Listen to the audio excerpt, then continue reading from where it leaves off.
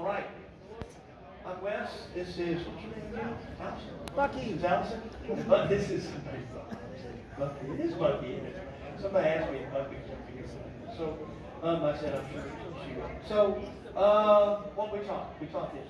We taught musicality. And we said that rather than counting in patterns, you need to start by counting in two. Counting in two allows you to extend patterns or structure, as I prefer to call it, right?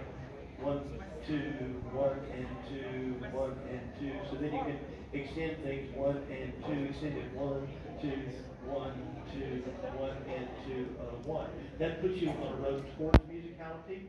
Then if you want to really get into musicality, the first tool I would say do is count the music, not the food.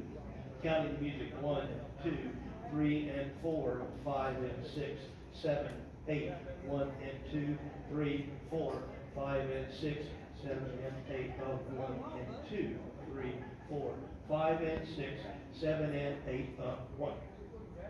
So you're going to learn that the music we dance to emphasizes 1 and 5 most of the time. Most of the music we dance to, not all of it. And that will give you a target, a steady target that you can aim at and try to hit. How do you hit that? You lead a 6 count. Many times in a single song, you're going to start a 6 count pattern on 1 in the music. And when that happens, you're going to go 1, 2, 3 and 4, 5 and 6. Now I have a 7, 8, and the song is going to emphasize 1. So I gotta lead something that on the 3rd count emphasize 1. So we came in. I call those 3 count wonders. So let's say I'm going to do this. We're going to sugar 1, 2, 3 and 4, 5 and 6. There it is. 7, 8, 1. Cool. I just emphasize the music. Hold 2. Lead anything 3, 4, 5 and 6, 7 and 8. Right? So we learned that 3 count wonder, and then we learned the waist catch in the same form. So we started with the sugar on 1 of the music.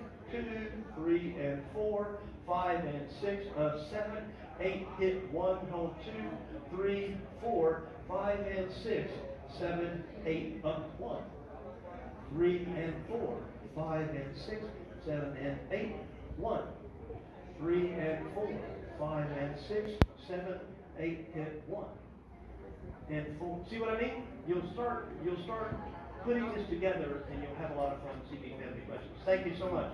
Thank you guys so much.